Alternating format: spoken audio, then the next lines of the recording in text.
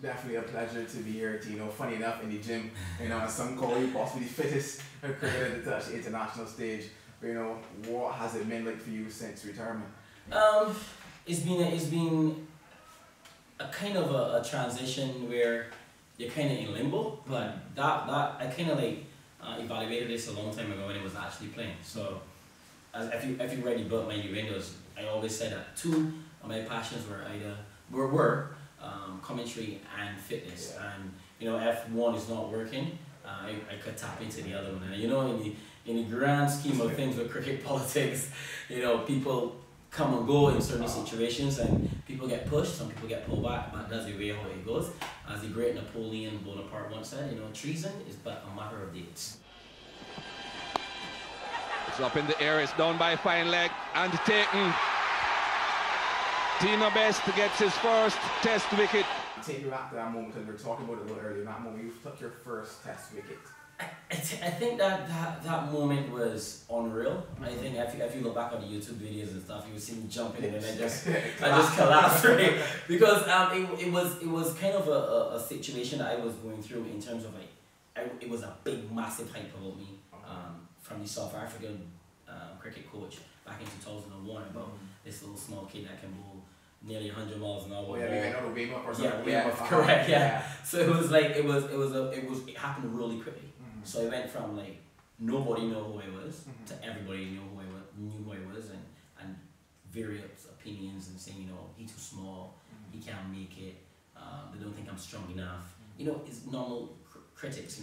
I had no Twitter to reply. I had nothing to reply, no Facebook to basically defend myself. So I had to get stronger.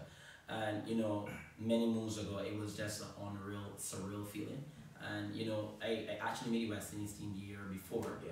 Played that test against Australia, which Steve Waugh said it was the slowest and flattest wicket he's ever seen, and it was absolutely horrible that the young bowler Tino Best had to start in it. But I didn't mind. I mean, I'm one that I just ran in and bowl as quickly as I can.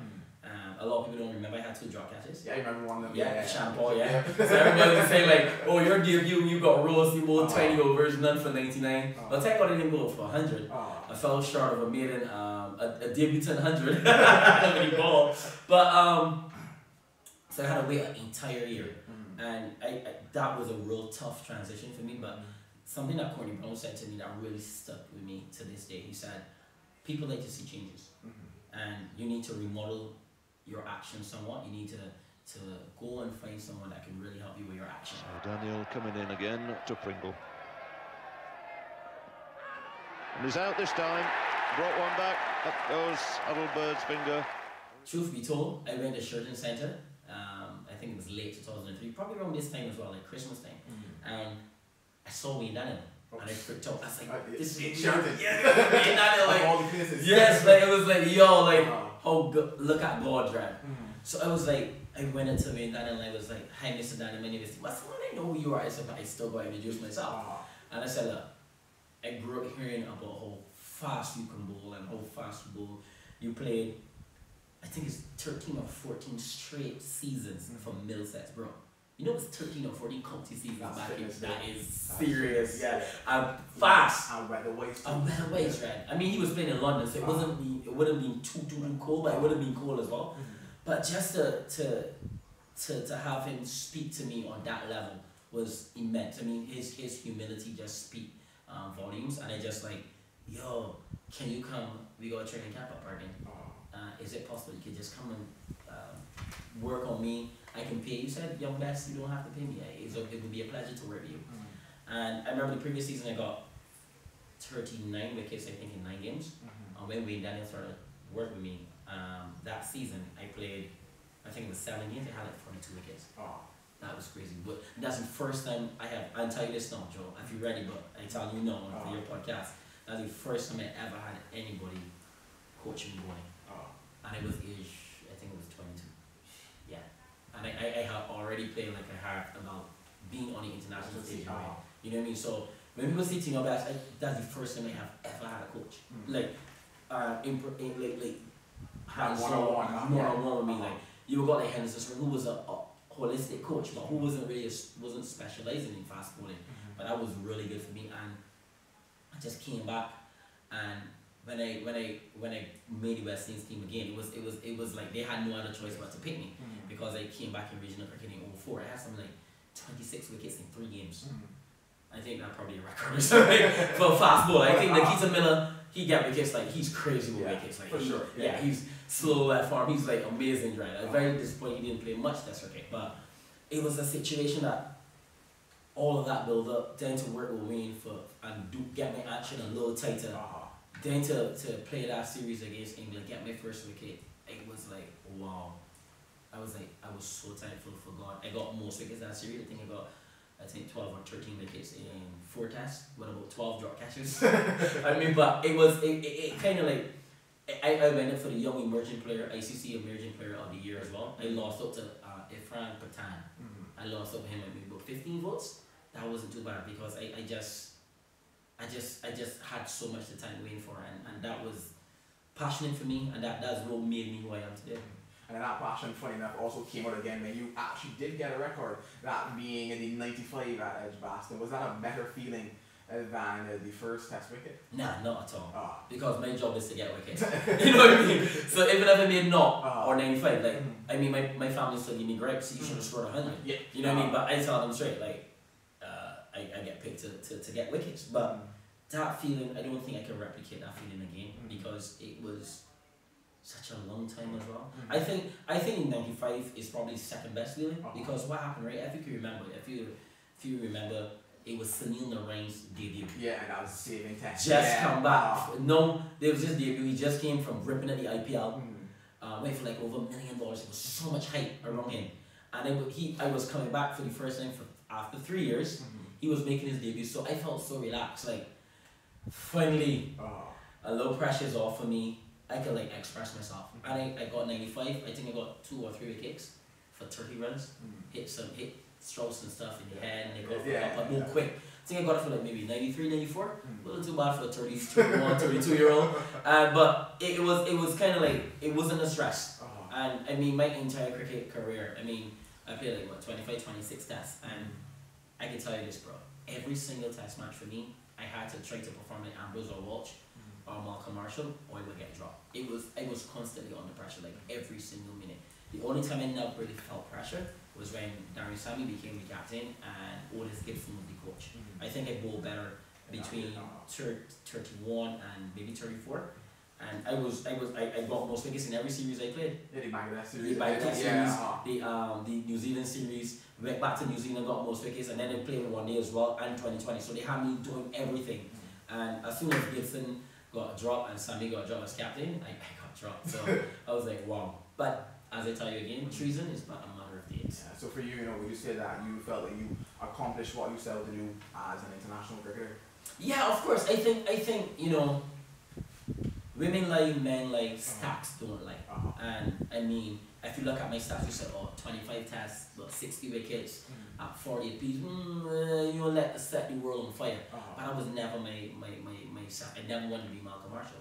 I wanted to be Tino Best. You know what I mean? And I mean, if I was treated the way I was treated in the Barbados team, in the West Indies team, I think I would have been more productive. Because in the Barbados team, I played 65 games for Barbados, first class games, and I got 230 wickets at 20 apiece because I was consistently playing. So if I play a test match, I get dropped. Sit on the squad. You play the end of the year again. So it was never the consistency, and certain captains you play. The coach might not like you at the time, or you messing up the whole equilibrium with the team in terms of the makeup, the 11, and it was always a very challenging for me. I can tell you something. I brought water. I was a water boy in international cricket for about maybe 35 games, 40 games. I think I watched about 40 international games just sitting on the bench being a member. Because I would have played 25 tests, 26 one days, and 70 20s. And I think I have watched about 50 games on the bench. So it was always in and out for me, and never no consistency. And the thing about it was that if you look at Barbados, it always was dominant. But when I get to the West Indies team, people always be like, we can play this body before you, and then you sit down, and we can play this body, or we only pick him because he was destroy regional cricket. But it was never the love, like how I would have had a Ronnie Barbados team. And that's just professional sports. Water on the bridge, I don't have any malice or hold anything against anybody. But I would just love equal opportunity for every player. That's something I always say on my social media handle. I want the same energy that you, Joel, getting treated with, that LeBertram can get treated with, you know what I mean? So I want fairness, and I always tell people, a lot of players, and I really want to really point home at this point, really signal at this point, because a lot of players get hurt while they're playing, and those hurt players are put in position of power. What do you think will happen? They're going to regurgitate the same energy that they were treated with when they were players. We got to get out of our cricket. If we don't get out of our cricket, we just regurgitate this foolishness over and over. So I don't like you, I'm playing you. They ain't got nothing to do with talent. If I don't like you, Joe, you can be best bowler. I am picking you. That's foolishness. And I think once we get that out of our cricket, I think that's what West Indies can propel and go forward. Because a good cricketer doesn't make a good coach. A good cricketer doesn't make a good commentator. You know what I mean? So in order for me to talk about your cricket, I need to be a Malcolm Marshall. For me to say something about your bowling action is supposed to be cigar free swimmers, or you get my point. So it's just life. As I say all the time, you know, I don't hold a grudges against anybody. A lot of people that don't know me might think, you know, they hear a lot of things, and I think that in society we grab all the things and we run with it. You know what I mean? Like, I don't like you because my friend don't like you, but you never met me. That energy that body reciprocated with me might be different to you.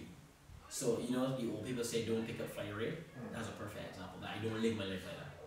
Don't pick up fire rate. Don't hold things because someone says something about somebody. You know, just be yourself and be authentic. Bowled him. Bowled him. Any young fast bowlers that you yourself get excited to see, whether West Indian or international? I think for me, I love Mitchell Stark. I love Jofra Archer. Even though some people may listen to a big social media crap. I love O'Shane Thomas. He just needs to get a little leaner. I think that what is going to be very important for him is eating. I think eating for an athlete is very important as I come back to my fitness and stuff. And you know, there's so many, I like Rabada as well. And I just think that a little disappointed that Shannon Gabriel has gone off the ball a bit. But yeah, they've got a lot of exciting prospects out there. But my thing is that the 2020 game, Cockeye don't want to bowl 6 and 7 spells in a test match, you know, for $5,000. When they can just bowl 3 overs or 2 overs and make $1 million. You know what I mean? So yeah, that one of the most exciting prospects will be Archer. I mean, a little disappointed that he didn't play for West Indies, and that comes down as well to coaching and scouting, identifying talent, understanding talent. We need to put people in position that can identify those things quickly and harness them. And I think that once we can do that, I don't think we can lose any players like Archer again. Interestingly enough, social media test cricket, Yeah. for Archer, you know, there's been some tweets going back and forth, you know, recently. Was it a case of, was it a tweet out of love? You know, just tell me a bit about what went down in terms of your tweet with regards to Jofra. Yeah, I mean, I'm a person that is a very, I always speak my mind. And the thing about young people, or I should say when I was young, let me say when I was young so they don't get any twisted. I never took criticism on. My mom would say stuff to me, my dad would say stuff to me from behind a GSL. I know not to do crack, like my dad did, I know that. But my mom would always say something about my attitude and how I react to people. You need not to react, and you need to just humble yourself and work hard at your game. The only way that you can get to that top level is if you do these little things. So as I got older, I realized everything my mom was saying was absolutely correct. You know what I mean? So the tweet was basically, I saw that his pace was down from bowling so fast against Australia, and then I felt that even at the last test match against Australia, I think it was like over, he got 6th, but his pace was still a little down. So I just felt that he needed some rest because he came from the IPL, he had a World Cup, so he was just a little gassed. But then I saw him had a long period, like the test series between the Ashes and New Zealand was maybe what, 2-3 months? Roughly about that time. Yeah, I think it was a little long. So I just felt that when I saw him come back, I thought that he would have been re-energized, ready to touch 150 and really to to run those New Zealanders off the pitch because I was looking forward to the series. So I got up and I saw Root bowling for 2 overs. It's like, yo, Dre, this man like really looking to kill this young boy. And I tweeted about it. I tweeted like, isn't the new boy concerned? That was the first test. Like, if you go back in my tweet, you see like, what's going on? You can bowl this kid in the ground. So the second test came, and I was like, this is ridiculous. You can't got your X factor bowler bowling 128, 132. Pace was done. So I tweeted, you know, just a little cheeky as well. You know, I admit that. I said, you know, isn't anyone concerned that his pace has dropped dramatically, even though he had so much rest?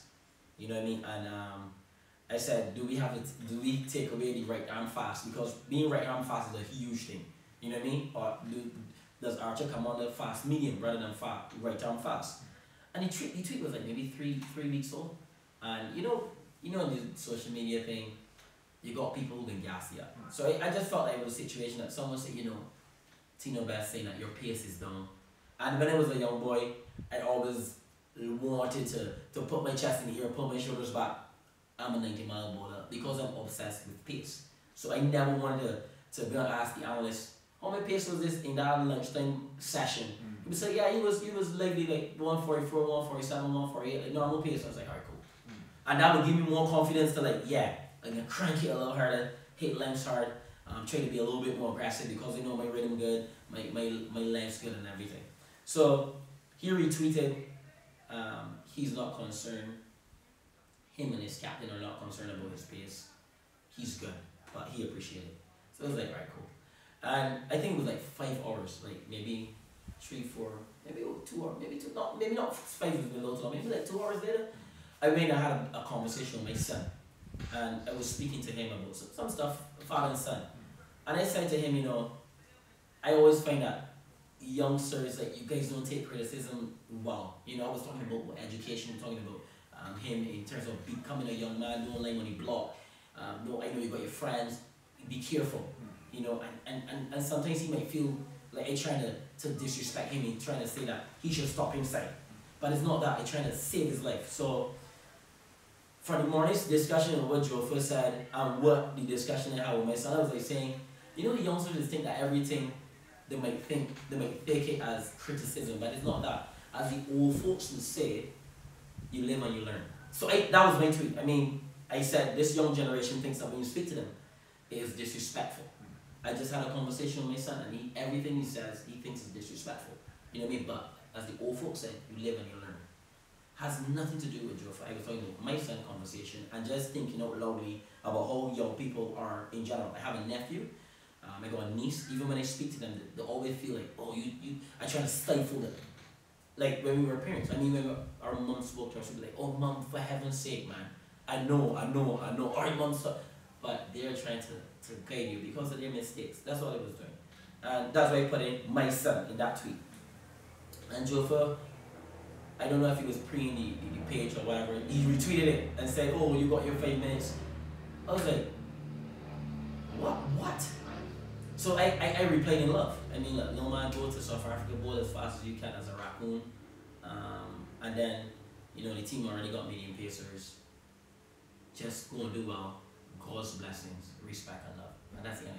No retweet, because and when I was writing this, I said, people are going to take this whole conversation and try to make it into an argument or something, and that was not the case. All people talking, you know, they disrespect. But the thing about life is that everybody got mind for themselves, so people can read things completely different to how you read things, bro. You know what I mean? And that comes with maturity. So I can't sit down and act like a 20-year-old when I was a 20-year-old. I'm 38, I'm 39. I can't act that way. That's nearly 20 years ago. So when people see me, they still probably that. When people see me on social media, people see me up, they think that there's this little 21-year-old little cricketer that was hot, had the world at his feet, vexed, angry, all kind of things. That's not the case. If I'm not playing cricket, I'm the most coolest cat that you can ever come around my line. I remember my good friend Hayden Gill. We got closer after cricket and stuff. Hayden said, well, Fidel was terrific, Tino Best was horrible. And he could only report on what he sees. And I could not hold that against him. I could not go on I couldn't see him on public because I had no way to reply or to defend myself. So I couldn't go and say to him, you know, Hayden Gill, you're a real whatever, you're a real freak. I couldn't say that because that is his job to report. It is my job to get wickets, and if I think within myself that I didn't do a good job, you can be honest. And deep down inside, any bowler that know that he's starting off bowling 150 kilometers, and someone says something about it, and you reply, it is in your thoughts. You are thinking about it. It is affecting you. And I think that one of the interviews he went in and said his speed gun was wrong. So he is thinking about his pace. And the thing about it is that Joe is not using him well. And I have viewed my concerns for the longest well. Your X Factor bowler cannot bowl 42 overs. It can't. Courtney Brown is the perfect example. Darren Sammy is a perfect example. I used to, sometimes I will one bowl maybe a 6 over spell. Sammy would say, nah, give me 3 strong ones. And I'm like, for real? You know what I mean? So as a captain, as a coach, you gotta take care of your players. You gotta understand what your players bring to the table. And I think that he's being overbowled. And I fear for him in terms of like England not using it. I think they're using it as a disposable friggin' item. Like, remember the great Devon Malcolm? He got treated horribly. He was bowling quick, they came in Australia, they wanted to remodel his action. Philip Lufreitas, Glaston Small, Milton Small. There's so many players of black ethnicity that have not been treated well by England. I can say this. I got a personal friend, Michael Carberry, who I think he can get as much run as a Dan Milan. David Milan can't bat half as good as Michael Carberry, but because of whatever, he get pushed more. And look at Chris Jordan. Chris is a fantastic.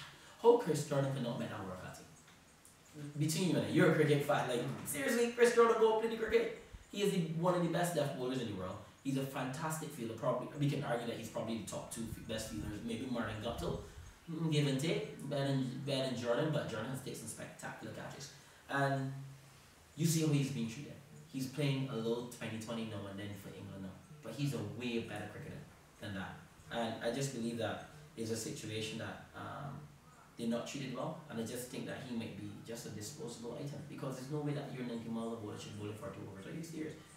So that's just how life is, and I just hope that he can go from strength to strength, and I hope they can understand his value, and he doesn't become a one-hit World Cup winner for England. And I hope they can go from heights to heights, and I wish him all the best.